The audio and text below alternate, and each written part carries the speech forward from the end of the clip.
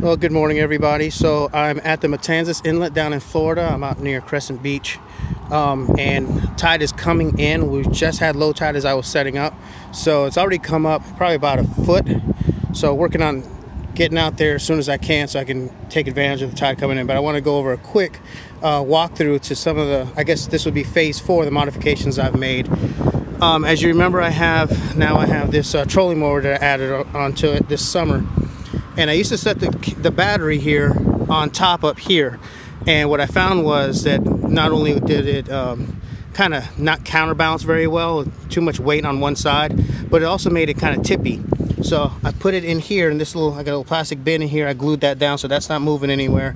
That's just in case any water gets inside the kayak, the battery's gonna stay dry.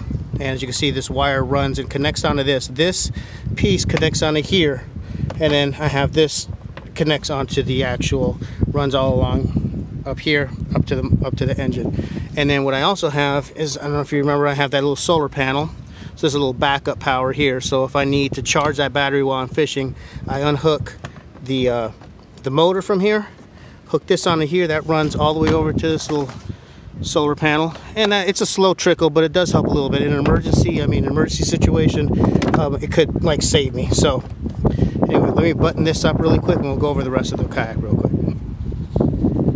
And voila, through the magic of technology, everything's buttoned up. So I have of course, my tackle bag, or I use a backpack. I found it's a lot easier to have a backpack just kind of lugging things around. It gets kind of heavy too, so it's easier just throw it on your back. Selfie stick for my videos in case I'm going to use it. Anchor line, I got about 100 feet there. I won't nearly use that much. Probably won't be any deeper than 20-30 feet of water. This is my fishing crate that I made this summer. You can buy one specifically made for fishing and pay like 60 bucks, or you can find a milk crate free and then buy one of these rod holders and zip tie it on. And I think I spent a total of like 10 bucks on this thing. But you can just throw my whatever. It's a watertight case here. I got a first aid kit in there, a light. Sometimes I put my wallet in there if I'm fishing in North Carolina to have my fishing license. Rain jacket. This is just a bunch of rope. If you're out in the water on a boat, rope is essential. You just need line for different types of things. So it's a good just thing to have in case of an emergency. All right, so let's move up to the front here. As you can see, everything is tethered or tied on. I snapped the little chest strap here on the backpack to make sure that stays on the seat. This is tied onto here. That's my water. That's for my phone after I finish recording. Everything is on a tether. I have one. This is for my paddles. And in here is my forward hatch. A few little things I did. These are actually just cutting boards I got from the dollar store. I glued those down. And there's a battery in here, and there's Velcro on the bottom of this watertight case here. So that's Velcroed in place. You can see the wires run up here, and now they come out over here. So I have 2 USB ports, and I have a cigarette lighter adapter. This one I use specifically for my fish finder when I do have it. It has a voltometer on it. It shows 11.9 volts. This is a 12-volt battery, so it's basically fully charged. Again, hemostats on a tether. This is a little watertight container here, and it's where I keep my keys. So let's go ahead and button that up nice and tight. Now this specific model is supposed to be watertight. All these are supposed to be watertight. They're not. This is the only thing that actually is. These other things do let water in. I've added some extra sealer on it to make sure that nothing does get in there, but still some does trickle in.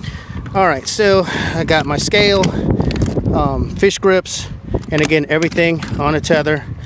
And then moving forward, just my fishing, just the tackle that I'm going to take out on there. So my electric motor is plugged in, so it shows that it's fully charged. It's got all the LED lights lit up. And of course, my personal flotation device, which is again a lifesaver, so that's something I got to have with me. But anyway, that's a quick walkthrough of what my kayak looks like now. Phase 4. Been pretty happy with how it's been performing. I have taken it out on a lake with this setup, and it performed pretty well. So this will be its first voyage in the saltwater.